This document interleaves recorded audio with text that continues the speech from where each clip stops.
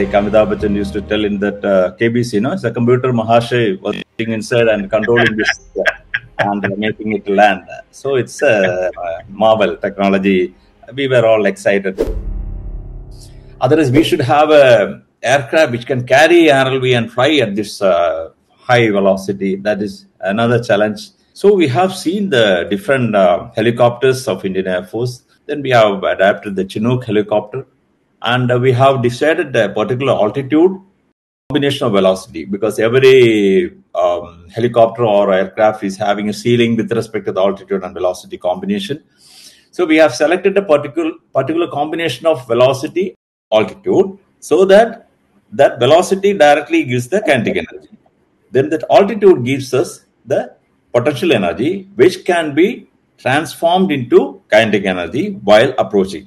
That is what you have seen after the separation. Our RLV was having a steep glide, like a falling knife. It was falling, Actually, it was gaining momentum and velocity in that. That is the phase where the potential energy was being converted to kinetic energy, and it has touched this point Mach number at that time. It is capable of landing up to 400 kilometers per hour, this vehicle.